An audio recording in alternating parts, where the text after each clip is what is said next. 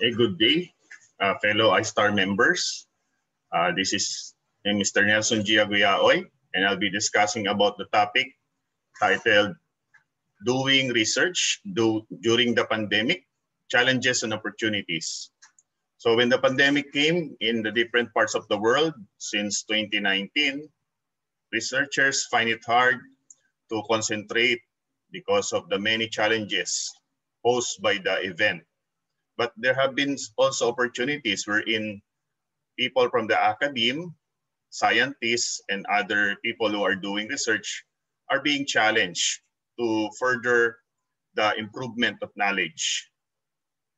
So for the outline of my discussion, there would be 8 topics. One is the meaning of research, purpose of research, characteristics of a good research, basic skills required for a researcher, hindrances in doing research, understanding research ethics, the pandemic challenge, and the pandemic benefit of doing research. As we go on with the first discussion, so mostly all of us are aware of the meaning of research. As I go down with the meaning, according to Burns and Grove in 2007, it is a diligent, systematic inquiry or investigation to validate and refine existing knowledge and generate new knowledge. So as researchers, we are to endeavor to give or generate new knowledge. According to Sanchez in 2002, it is a discovery and exploration of the unknown, involves an investigation of facts, leading to the discovery of new ideas and new methods. So we are here as researchers to discover new ideas and new methods to solve a particular problem or to offer solutions to a phenomenon.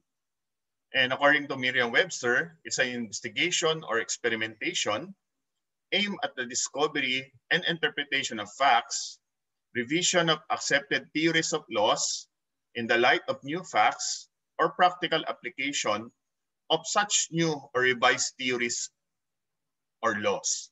So as researchers, we are here to offer solutions to prove or disapprove a fact or a theory or law, wherein based on experimentation, observation, and collection of data, we will be able to generate new knowledge to the existing or current knowledge that is being believed into.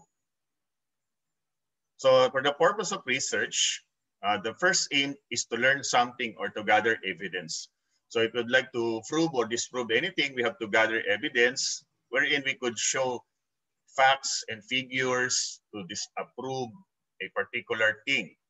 It's also aimed to develop and evaluate alternative approaches and strategies. So as researchers, most especially in the academe, we are here to explore new knowledge and to evaluate existing if they are still effective, or we need to revise, reject, or to simply implement new strategies and approaches.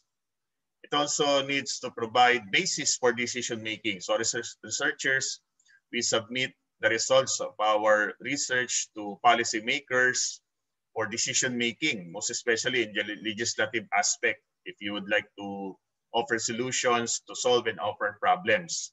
So nowadays, one of the things that we need to really take care of is make the decision-making for our legislators or policymakers to offer solutions to those problems.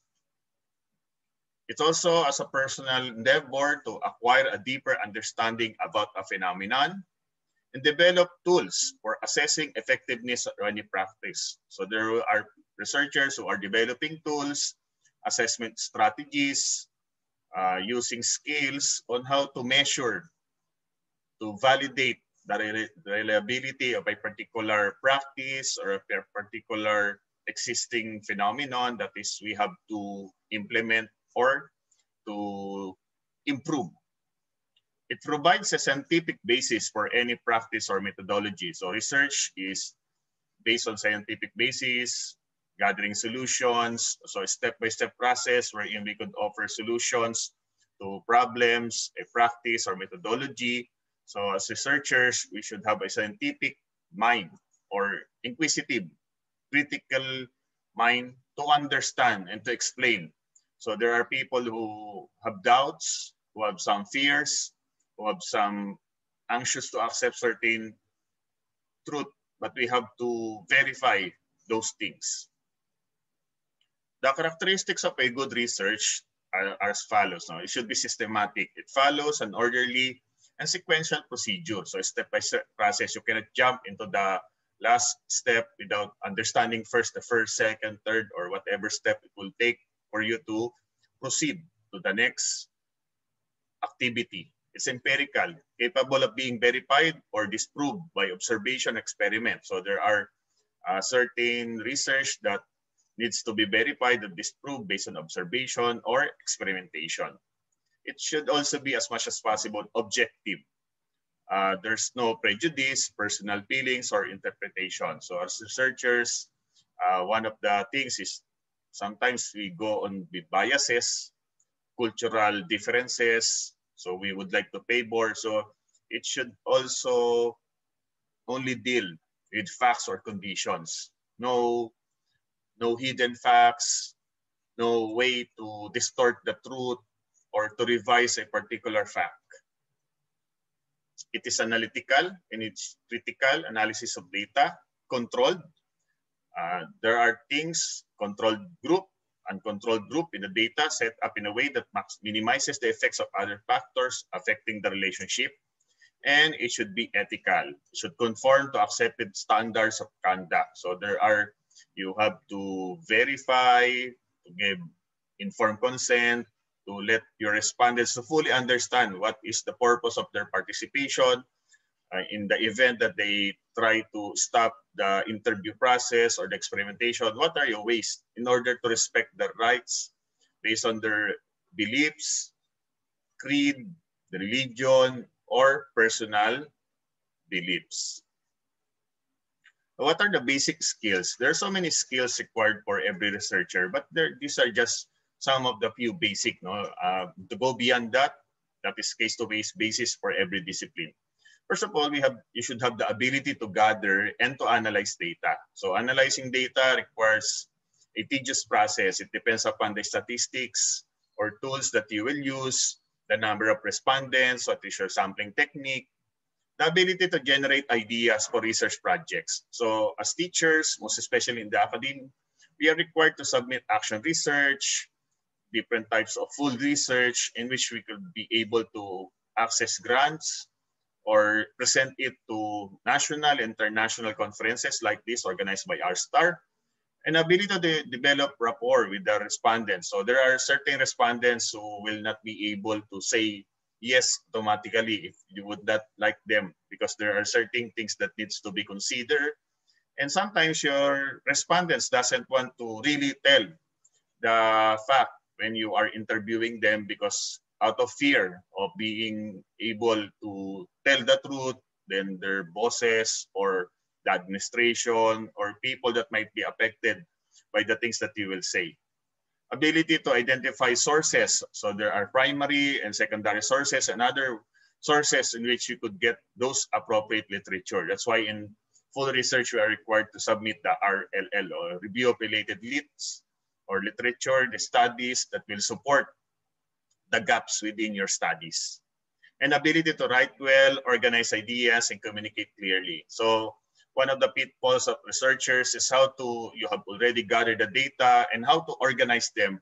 Because as you are going to submit and write the results of your research, people are going to read them. And if they don't want to fully understand, they just read the abstract. So you should be able to clearly specify who are the respondents, what is the sampling technique used, what is your conclusion, the recommendation, as simple as that, because some people does not read, except for some researchers who are really good at understanding, most especially in the statistical aspect of your research. What are the hindrances of doing research? Generally, it's the authority. You have to go through with many channels before people in the authority would approve your study. There are certain biases in which they would not allow you to get the data from their particular organization because of personal and professional reasons. Inaccurate observation. So most especially during this pandemic, you have to get so many So if you would like to get so many respondents, example, you would like to get the teaching strategies of a school district wherein there would be around 20 to 30 schools.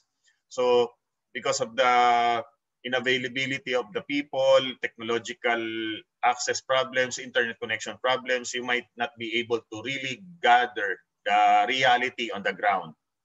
Made up information. So there are certain people who concoct ideas, concoction of ideas in which it is really not true, but they just would like to really let you know that the information that you made up favors a particular organization.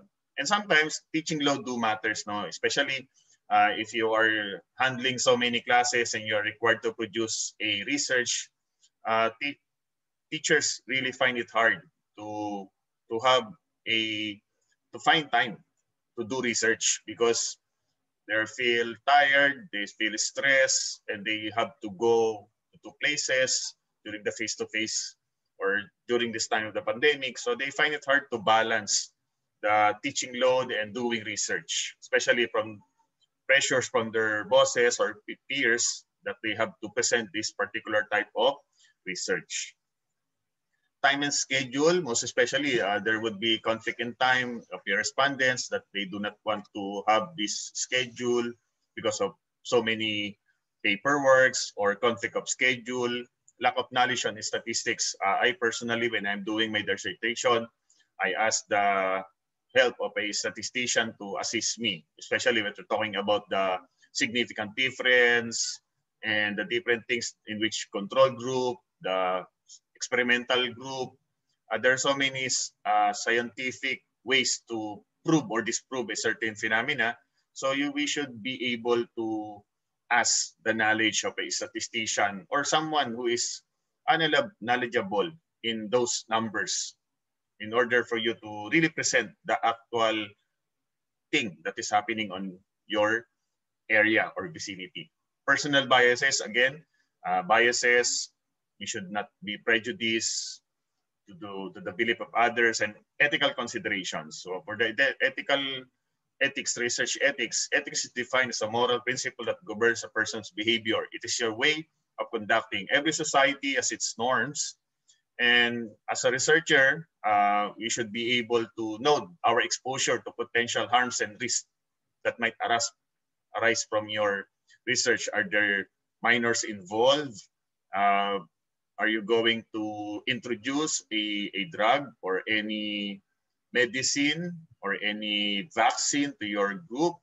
And research ethics provides guidelines for responsible conduct. So most especially now, there's an ethics research board or ethics review committee in schools and in different institutions for people to be educated that it's not just simple that you just simply give questionnaires and let people answer your questionnaire or you simply conduct an interview. So you have to follow the protocol in order to really be respectful, most especially to the people that will be part of your research.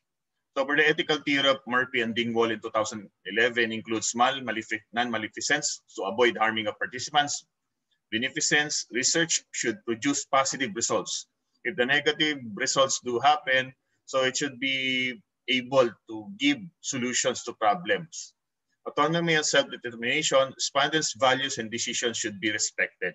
So in the event that you have to, that the respondents suddenly says no, so what will you do?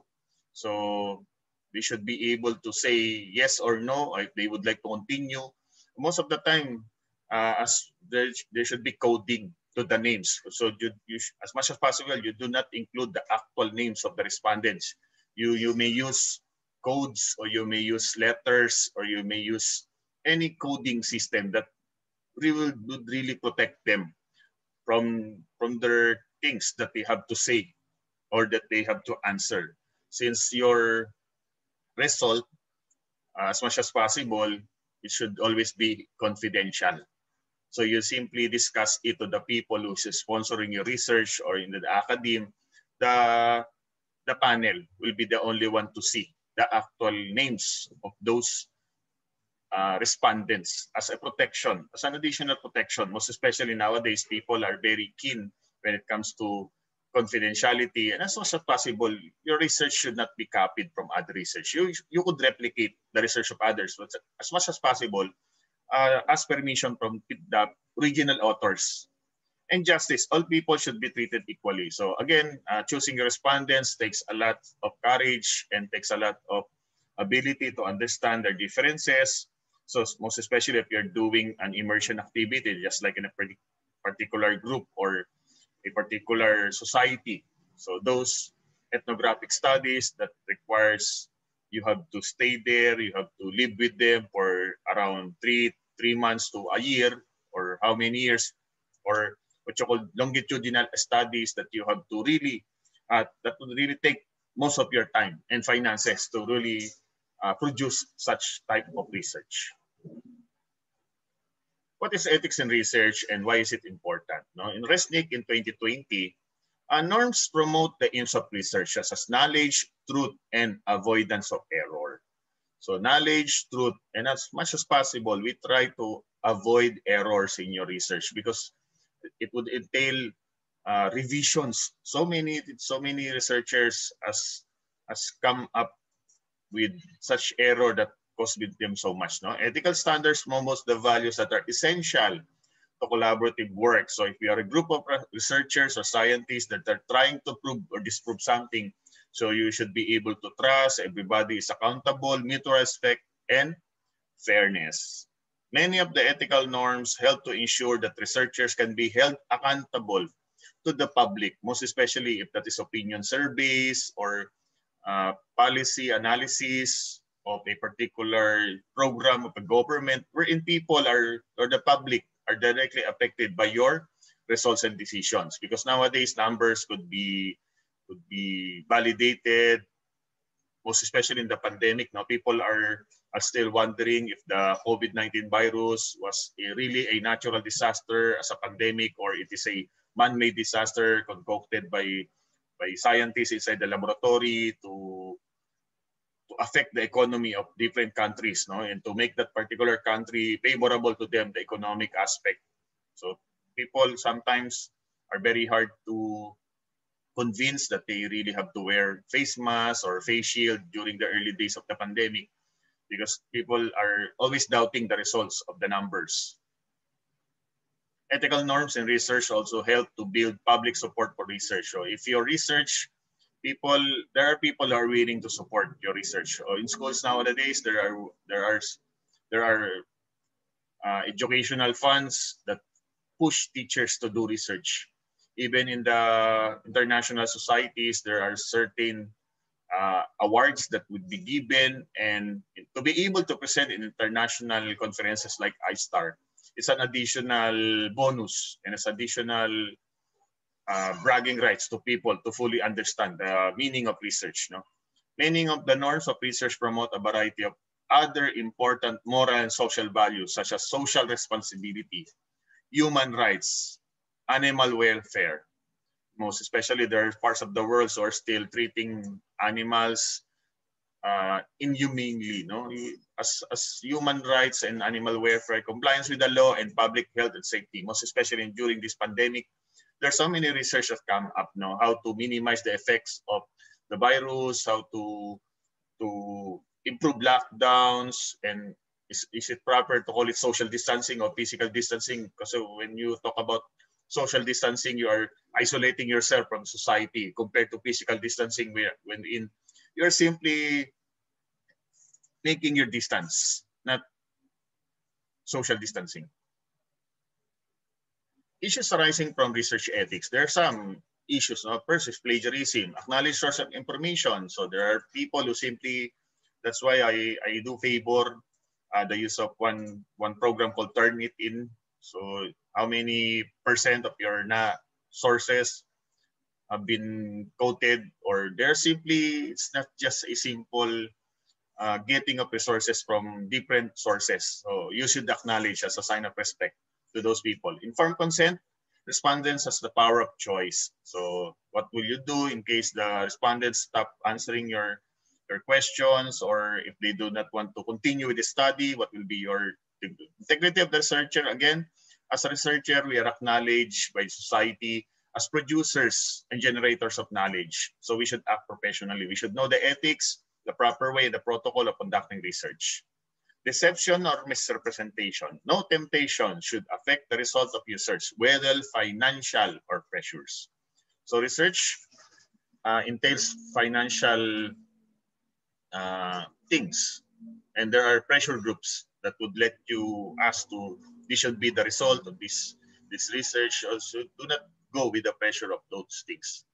Privacy, confidentiality, and anonymity. Again, safeguard the intrusion of others into the lives of the respondents and against disclosure of participants. So again, as I said a while ago, the confidentiality, privacy, and anonymity should only be known by your panel and the people who are sponsoring your research. As much as possible, again, use your coding. When doing my research, since it's all about disasters in schools in a particular city in the National Capital Region, the Philippines, I use coding. So I use different types of natural disasters. So school A will be called school typhoon, school B will be called school earthquake, school fire, or school tsunami. So those are the coding. So I interview school leaders. So school leaders such as in typhoon, so school storm, school leader storm, school leader blaze, school leader, it's the name of my respondents. So you should take care of the lives of your respondents. It is your responsibility as a researcher. So for the pandemic challenge, as we all understand, when the pandemic came, there's so many researchers that has been affected by this phenomenon, and people are really trying hard to produce research. So first problem is the level of knowledge and access to technology, including those without access. So as a personal experience, I have to give Google Forms to my respondents. So I have around almost 200 plus student respondents. So some came from the public school system. So they are experiencing, so I was able to get a total of almost 200 plus student respondents and around 20 plus student school leaders. So it took me almost 2 months to gather all the data because first of all, there are students who do not have internet connection or proper internet connection, or those who could not really understand how to answer in Google Forms, because some schools are using other learning management system or simply doing modular. So I have to get the assistance or to ask assistance from those people who really know how to explain and to how to answer. So as a step-by-step process, I asked first in the Philippines, you have to ask the assistance from the school's division office. So I have to write a letter. So I could not go personally because of the pandemic. So I accessed the application form. So as I print it out and go with the respective school leaders, I have to maintain physical distancing. I have to use disinfectant. So I have to ask them to assist me. So their first problem is most of our students doesn't have internet connection, and some of us doesn't know how to use Google Forms. So I have to explain the proper way. So I have to fully explain on how they would be able to collect and to tell them this would, I have to show them, if you were to answer, this would be the results. So there were some teachers who were amazed by the results. So as I do my pilot testing and they were able to see that these participants in the pilot testing will not be anymore be part of the study, so they assist me. Reaching and choosing participants requires a level of access technology. So teachers could not really provide themselves.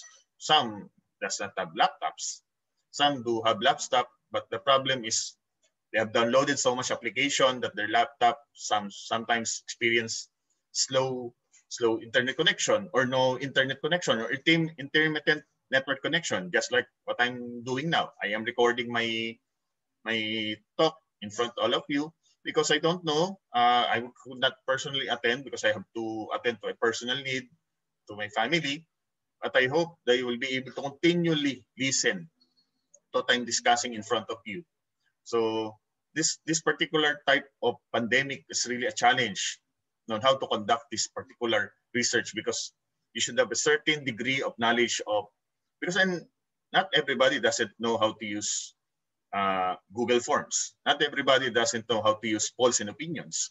So you have to really guide your respondents to how to answer. So after 2 months, I was able to gather all the results.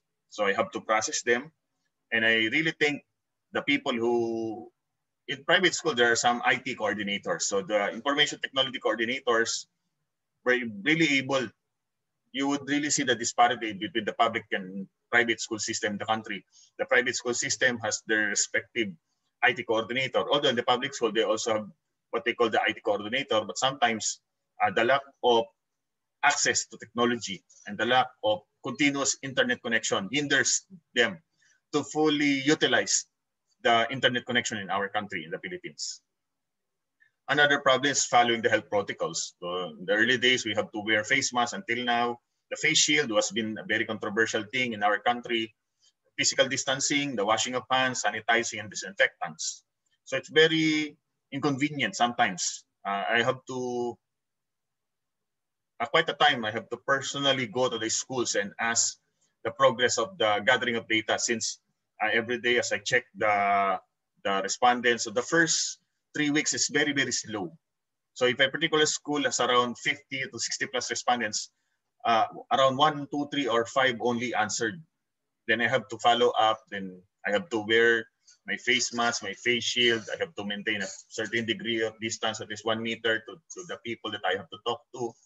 And every time I go home, I have to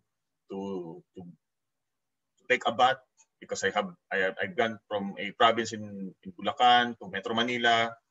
And number 4 is the worries of catching the virus. So in around how many times that I have to go, I always worry. Although I do have the vaccine already, I also have my booster shot. The mental challenges, most especially the how long will you able to finish the research? The respondents, you will be finding respondents, the sampling methods, the access to reading materials, most especially our library and our school have to close. And I could not find how to really, what is the format of doing the dissertation on my doctorate degree, and connecting with experts. Thank you very much. This platform that we'll be able to discuss, and meeting with advisors. So I always have scheduled my advisor would send this Google or Zoom link in which she would be able to give me updates on Nelson. How's your study? How is your schedule? So when you are doing research, you submitted a Gantt chart, a schedule. So I have to follow strictly. That was my prayer, that I have to follow strictly the schedule. But unfortunately, I was not able to really stick the schedule, because of there are certain respondents who would say, I'm so busy, I could not have the online interview. So with the online interview, I use Google Meets. So the interview lasted for around 30 to 45 minutes. There are certain time of the interview wherein I find it hard to really listen to the answers of my respondents, school leaders, because the connection is not good. So I have to repeat it all over again. That's the problem of this online. So when I have to schedule them, they would simply say, sir, I could not make it today.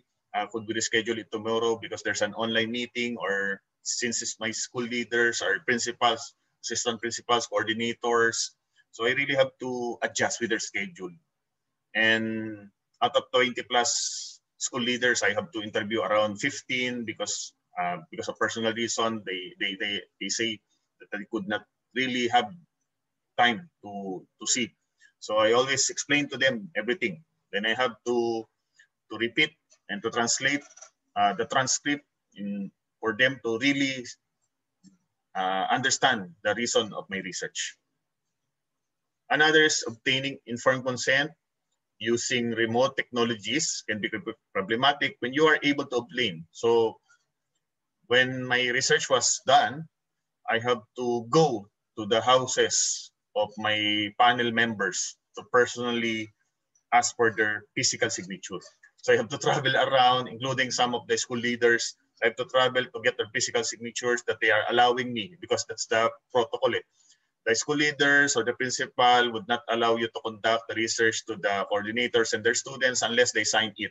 But in the public school system, they should be able to see that the school's division office superintendent signed the letter. In the case of private school, the university president or the school owner should be able to see a letter from the school's division office or the ethics review board that you are really there to conduct the research. So that's traveling is very hard, and I find it difficult to really obtain their signatures. Although the e-signature, the electronic signature is okay, I have to really ask their permission if they would be able to trust me to get their physical or electronic signature. Many have seen months or even years of work disrupted or destroyed by the rapid closure of laboratories. Others have fieldwork canceled and face-to-face training opportunities. So there are so many researchers, most especially in the archaeological or historical sites that you have to dig and to do those research. So they have to be closed temporarily, and face-to-face training opportunities. Although the face-to-face training has been canceled, there have been virtual trainings. But it's really hard to really fully understand your research when you could not really handle a particular artifact if you are into historical research or those doing ethnographic research because of the issue of physical distancing. You could not personally go there because there have been provinces who have been very not allowing you to really go inside their particular areas because of the pandemic. Another problem is those with children and other caring responsibilities are struggling with the reality that they cannot work while peers around them are seem to be getting ahead. So if you are a father or a mother doing research, so there are your children, you have to do your research from home and your children are doing their online classes. So you could not really concentrate and you feel that you are being left behind. And whenever you see in social media that your peers are doing well compared to what you are doing, so you tend to compare yourself and you feel like, why I am still stuck in here, I'm not getting ahead compared to them. So there's the comparison. Webinars offered an effective alternative to face-to-face interaction, but led to Zoom fatigue. So during those times, one of the outlet of teachers is to attend Zoom, but then eventually Zoom fatigue happens. Additionally, anxiety around digitally engaging with large amounts of information and people made us more selective when we turn to our attention.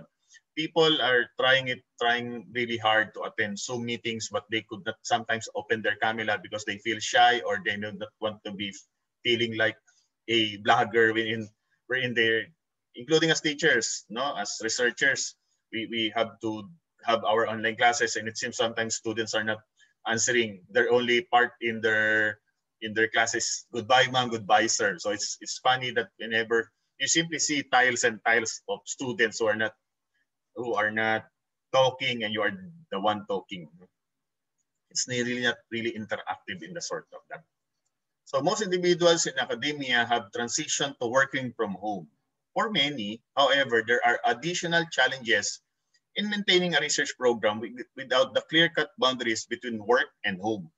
Many academics face the increased stressors of balancing home and work-related demands simultaneously. So that's the problem with this pandemic.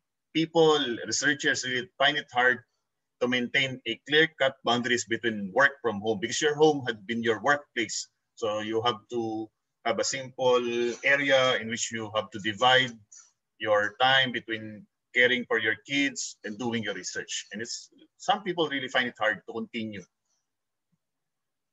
The pandemic benefit, first of all, it gives us a greater benefit to scholarly works and colleagues that are being equipped skills to write and present.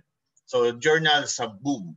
There's so many research that have been inspired by the pandemic, and the pandemic sees a rise in research when it comes to what are the effects of the pandemic. As teachers, the pandemic has made our schedule more flexible than ever now because you are work from home, you could base your schedule on your time. Now that we almost all work from home, we can better organize our day schedule around all other activities. You could, just like this, no? You could be attending this iStar conference, but you're also attending to a meeting or attending a conference. So you could have 3 laptops there in front of you, another is a cell phone. So you could be doing many things at one time, as long as your internet could carry the capacity of your connection. We also have more virtual collaboration and networking among researchers, just like iStar. iStar really boom a lot during the pandemic. So many have been members, and we could always assure you that iStar is here, most especially this topic, no, sustainable development. And there's so many applicants for the membership, and we could be collaborating just like here. I'm in the Philippines, but we are being heard around the world.